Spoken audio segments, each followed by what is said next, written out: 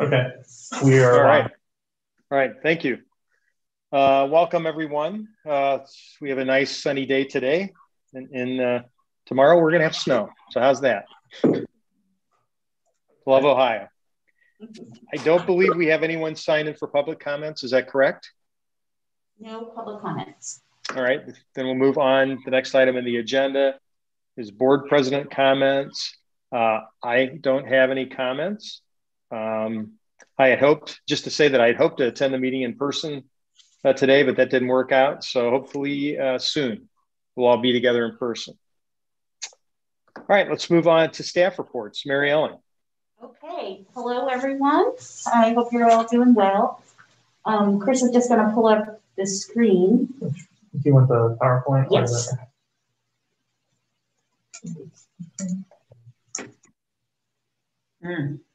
All right, I have to move. So they should see it, but now I have to make it so everybody else can see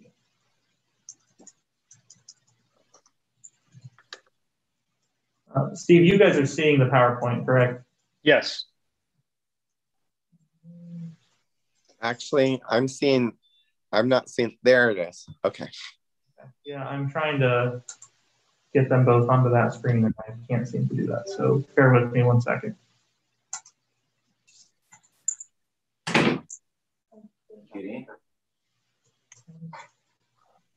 I'm sharing it on my first screen.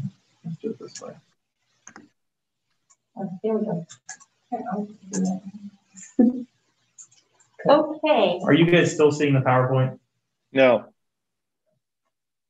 I'm not. Are you? No, I'm Anybody not. Else? No.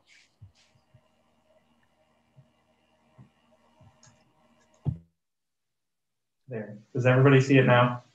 Yes. Yes. We can see here. Okay. So I wanted to give you an update tonight on where we are with our reopening plans. This is the phased plan that we used last summer when we started reopening again. And we've been operating in that phase 3 for about 6 or 7 months now. But we are making some headway into phase 4 at this point. You can go to the next slide. And just this week, we made some changes to our COVID protocols. So we've made some rollbacks. They've all been made in a very, very safe, cautious way. But just on Monday, we took away the browsing bins. We had customers put all of their materials back into a bin for quarantine after browsing. We've removed that. We've restarted our newspaper subscription so people can read newspapers in our buildings. We had been quarantining our materials for 96 hours. So our meeting rooms were full of tubs of returned materials, but that was based on what we knew last year, that we didn't know a lot about how COVID lived on the surface, but we've learned that's not the prevalent way that people catch COVID. So we have rolled that back to 48 hours as of yesterday. So that should free up a lot of space in our meeting rooms and get the materials back on the shelves faster. And we hope to bring that to 0 at some point in the near future. We also had extended our hold pickup times for people to have 10 days, but more and more people seem to be out and about. So we've dropped that down to 7 days. And we had limits on how long people can be in the building. That had previously been for a 1 hour time limit to browse or to use a computer. But we've been finding people need more time on the computers. So we've extended that to 2 hours now. We've also started accepting cash payment again for services and fees. And we're allowing our staff now to participate in outdoor promotional events as long as they meet our safety criteria. So these would be things like outreach events, participating in an outdoor farmers market or festival, that kind of thing. And then we had been keeping all of our doors open just so there are less hands on the doors and more airflow, but now we're going to close all of the doors again.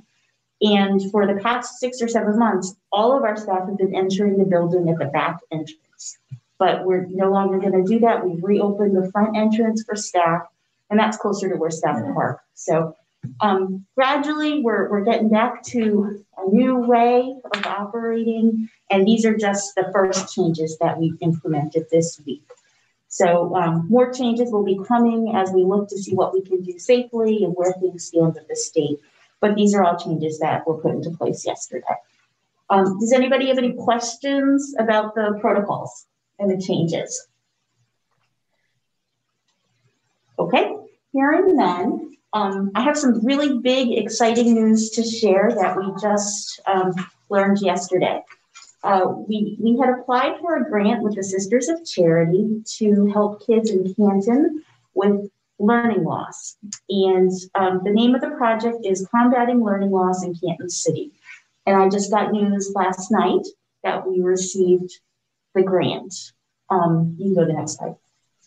So this is going to be a really exciting project for us to really make an impact on the children in Canton City. We've been awarded an $89,000 grant, and it's to address learning loss. Typically, summer is a time when there is learning loss, but everything has been so compounded by the pandemic. Kids have not been in school, kids have been remote, everyone is at a different place. So what we're doing is we're going to be providing weekly learning activity kits with reading and math-based hands-on activities tied to their curriculum for Canton City children who are entering grades kindergarten through 3.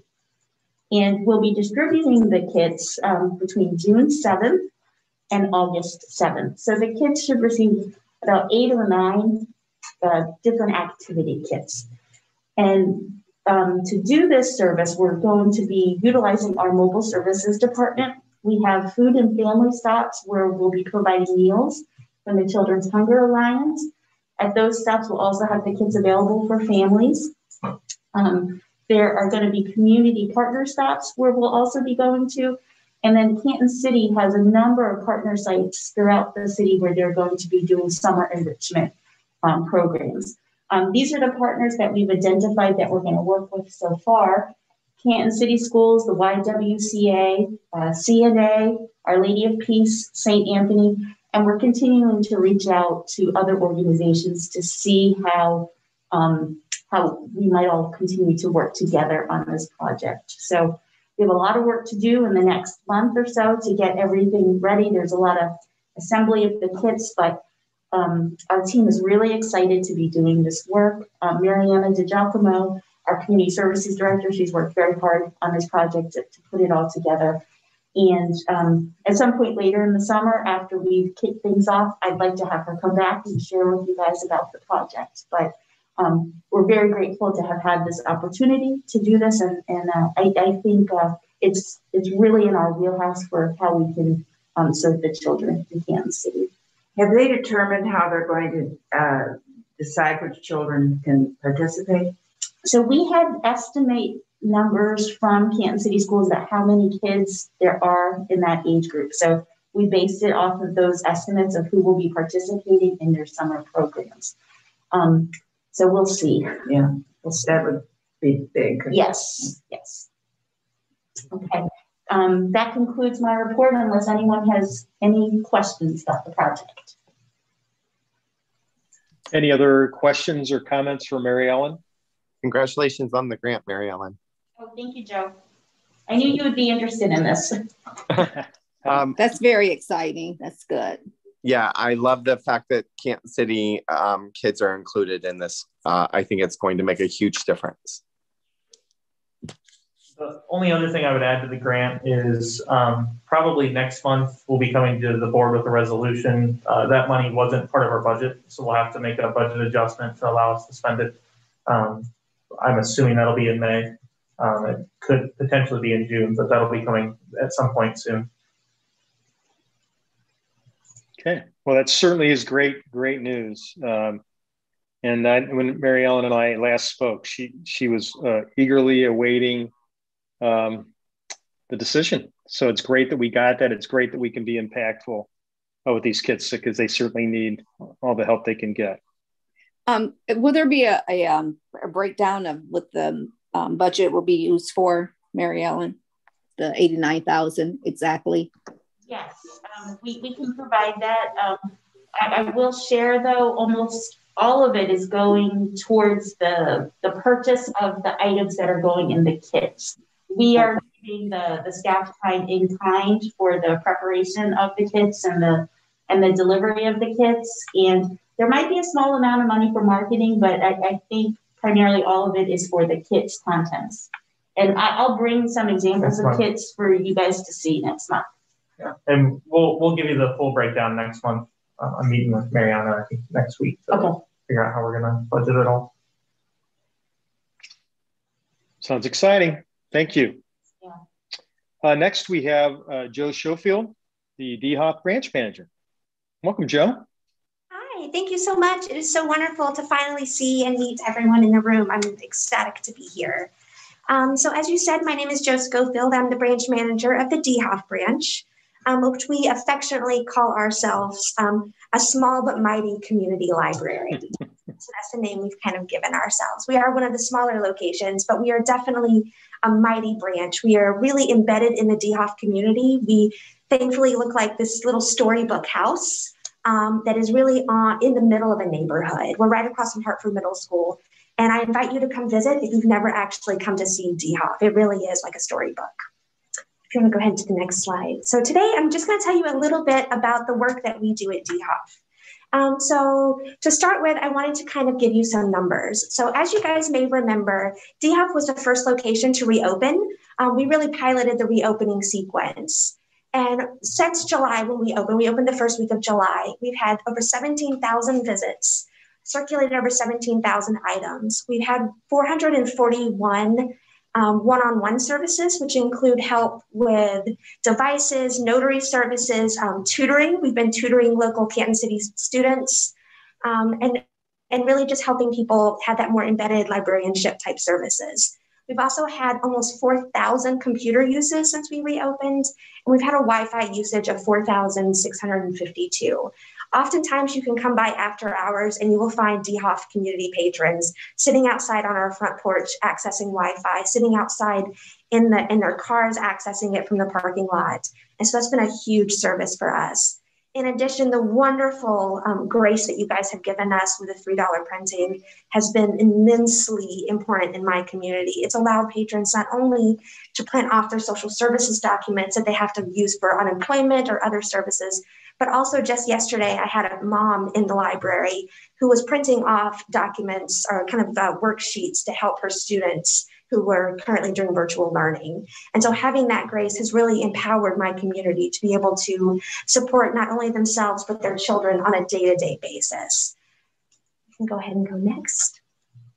So we also partner with our communities. We've really brought out some rich partnerships in this last year, even despite the precautions and the challenges of COVID. So as you see on the left, there's a picture of our grab and go meals for kids kits. We distribute those 5 days a week from the branch.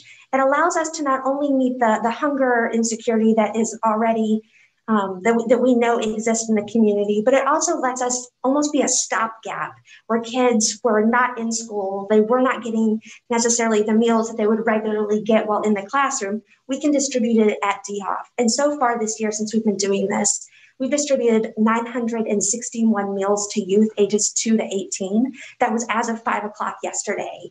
My staff were still doing it. Actually, they just finished up service. And so that number is even higher today. And I will tell you that I just learned earlier today that we're going to be able to continue this partnership through the summer. So we'll be able to continue to get food in the hands of kids. And my favorite part about this program is that there is no income eligibility for it. So it really is us just getting food to hungry kids. And so they don't have to bring documentation. It can be a child walks up and gets it for themselves, a parent or guardian, or even someone who just has kids in their life that need that food, they can get it. So it's really a no questions asked type program, which is wonderful. This year, we've also started a really fruitful relationship with the Multi-County Juvenile Attention Center.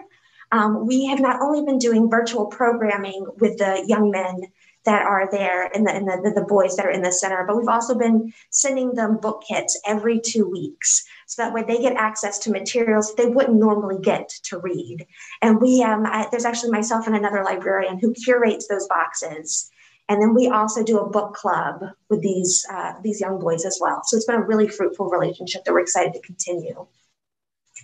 Ever since I got to DeHoff almost 2 years ago, we've had a great relationship with Lighthouse Ministries, which is literally 30-second walk up the sidewalk. We've done programming with them in the past, and I'm happy to report that we've now extended that partnership to a program that they're bringing starting in the fall with Bethel University.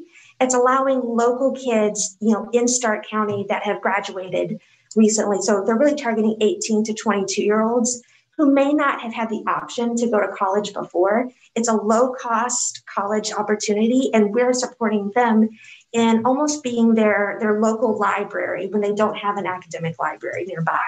So we're looking at doing a deposit collection with them and some virtual programming as well, things like research skills. And we're able to highlight the work that we already offer our community, and we're able to help meet that kind of niche need. So it's a great partnership. We also continue to partner with Canton City Schools. My children's librarian is currently doing virtual programming for them. And at least once or twice a week, she's actually Zooming into classrooms. And she's doing story times and lessons and really extending the collection and marketing what they can access, even though they don't have access to their physical school libraries. And then we continue to partner with the Martin Center. In the past, we've done book clubs with them and after school activities, and we're continuing to find new ways to partner with the Martin Center. At DeHoff, we're also known for celebrating our community. And as you can see from the pictures, we're always looking at ways to celebrate the great, unique people that exist at DeHoff. In the bottom right-hand corner is one of my patrons who we know adores anime. He will read any anime or manga you can possibly get into his hands. And I was able to reach out to our collection development team and tell them about this unique patron. And when they get little giveaways from the publishers, they actually send it to DeHoff so we can give it to this patron. And I will tell you, he comes in every single day, no matter what, to access materials.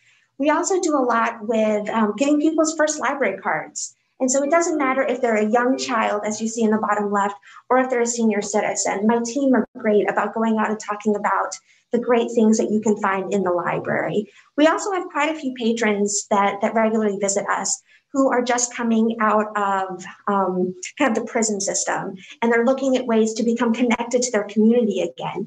And so not only can we offer them computer access and resources, but we can get them connected with their first library card, which they didn't even think they could have. And so that's a really powerful moment. And in the top left, you can see that our Friends of the Library group is continuing to be supportive of us in any way they can by helping us to package advanced reader copies to give to patrons and really just celebrate getting books in the hands of all readers. At DeHoff, we're also known for advocating for our community and empowering their voices. This fall, when it was time for voter registration, we all happily went out and contributed to artwork, to kind of chalk art right in front of the branch, to encourage people to get out and vote, people that didn't even realize that you could register to vote at the library. We also continue to advocate for our community in terms of connecting them with resources. So from the very beginning, when we first reopened to the public, Communications was amazing at creating a huge flyer for us to advertise the different community connection pieces and paperwork that we have. And so you can come to the library not only to get your tax forms, to register to vote, but also to find mental health resources, which we know is so valued all times of year, but particularly during COVID.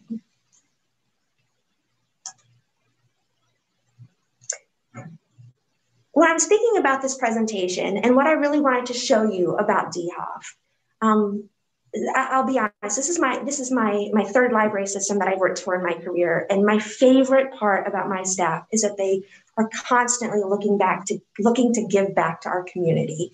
On the left-hand side, you can see a whole bunch of crocheted and knitted items that we gathered for our the local pregnancy center. When we shut down for COVID, the call that I got the most was from our knitting group and our crocheting group, asking when can we safely come back in the library? When can we have that togetherness? And when can we work together to give back? And that was a great opportunity for them to come together in the community to give back.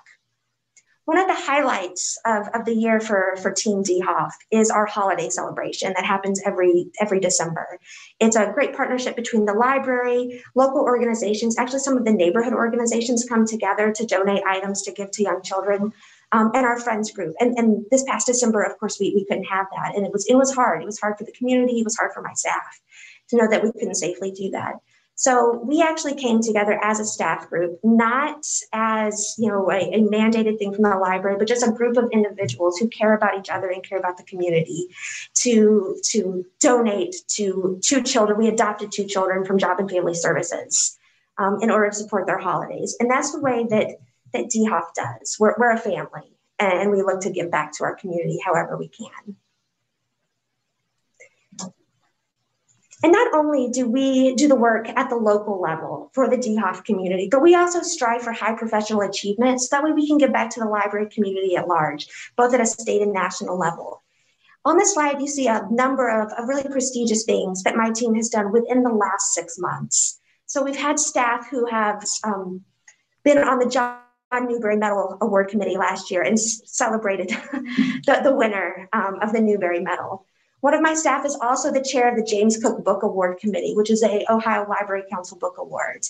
We have the same staff member who's on the Newbery is also on the Notable Book Council this year for the American Library Association. In the past 6 months, we've had 3 of my staff who have become certified Ohio public notaries, taking it to a total of 4 within my branch. I have 6 staff members and 4 of them are certified public notaries, which is really outstanding. I also have a staff member who is a Google Certified Educator Level 1 certification that she just passed. And 2 of my staff collaborated on an upcoming article that was just accepted to public libraries, which is the Journal for the Public Library Association. So in conclusion, DHOF is so much more than a library. We're really an institution in the community, and we are there for our community. We partner, we celebrate, we give back, we advocate, we serve. And on the left-hand side, you can see all of the people who are involved. It's librarians, it's specialists, it's clerks, it's everyone in my building. But we couldn't do all of this great work for the community without all of the people that exist to support us, which you can see on the right-hand side. Everyone from the board, what you guys do to help support us, communications, administration and human resources, facilities and security, the business office, public services, community services, collection development and technical services, and information technology. So we all work together so that we can be there for the DHOF community. Thank you. I'm happy to answer questions. Wow, Joe, this is Steve Pittman. Hey, that was just phenomenal. I think you ought to not change your name from mighty to very, very mighty. That's just tremendously remarkable and just awesome and well done. Very, very well done. Thank you. Thank you so much. I concur, and I just want to say thank you so much for being there for that community over there. I know it's greatly appreciated as much as it's needed. So what you do in that community is very much appreciated, and continue to do what you're doing. Thank you. Absolutely. Good job. Thank you. Wow. When you have time to sleep, that's all. I have 3 kids, so I don't sleep. Okay. So I just feel like this is one of those drop the mic moments where I just want to drop the mic and say, okay, we're done. You know. Well, please come out to DHOF so you can see it in action, because I can tell you all day long the great work that my team does, but until you walk in that building and you're greeted by Dewana, you have no idea what you're missing. So please come out anytime. I will definitely plan to do that. Yes. Well, thank you again, Joe. Moving on in our agenda, the next item is the consent calendar. And if you've had an opportunity to review the items contained within the consent calendar, I would ask for a motion to approve. So moved. Second. I have a motion and a second. All in favor, aye. Aye. Aye. No opposed? Thank you. Buildings and Grounds Committee. I do have a report from Derek. And I also have a few photos to show you as well.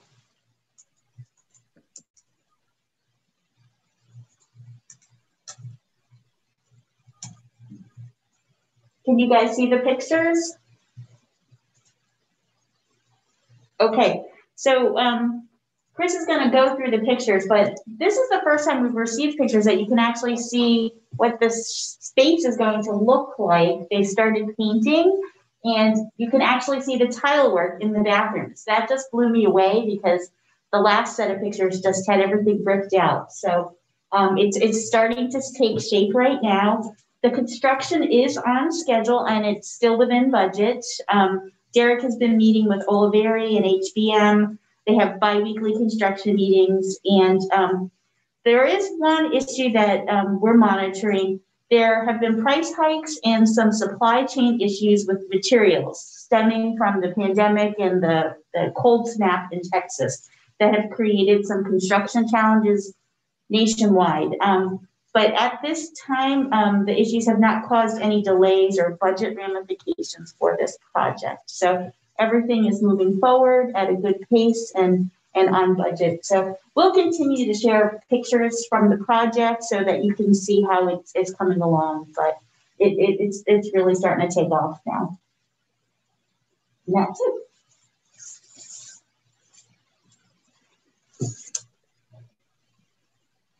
It's looking good. Anything else for Building and Grounds Committee? No. All right, thank you.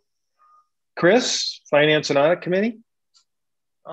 We did not have a meeting, but we did skip over my report earlier in the meeting. So if you don't mind, it's very short. So I didn't want to follow Joe, so I didn't say anything, but I figure I can go now. Did I miss you, Chris? I apologize. It's fine. I really didn't have much to share anyways, which is usually a good thing.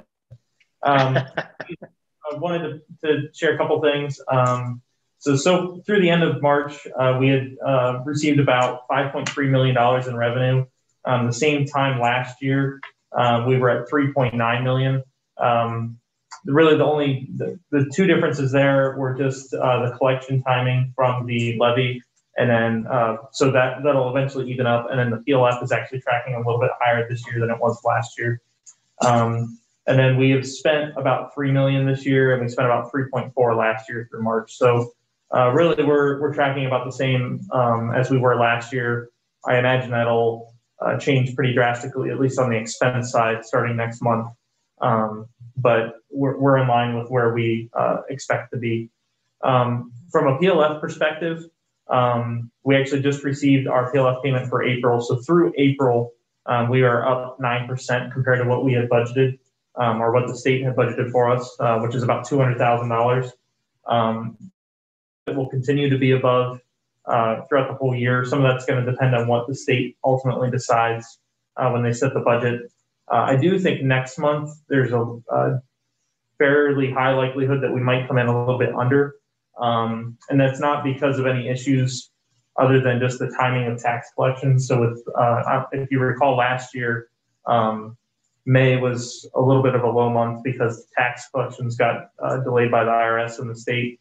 And then in August, we saw a large pickup because everything was delayed by 90 days. There's a little bit, there was another, extension this year. So I expect that May, which is normally our largest month, might not be the largest month. Well, it just depends on, how taxes are filed and collected.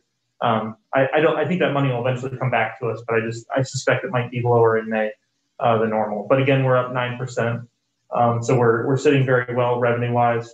Total for the year, we've spent about 20% of our budget through the first 3 months. So we're in pretty good shape. That's my report. All right, thank you, Chris. Any questions for Chris?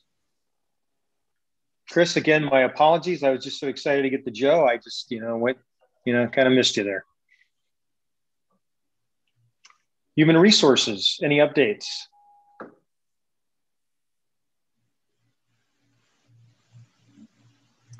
Sorry, I'm muted. No updates from Human Resources. Okay, all right. Thank you, Sammy. Any new business to come before the board this afternoon? believe so. No new business? No. Well, with that, then I will ask for a motion to adjourn. So moved. Second. A motion is second. All in favor? Aye. Aye. Aye. Aye. Thank you all. Have a great rest of your day and try to stay warm tomorrow.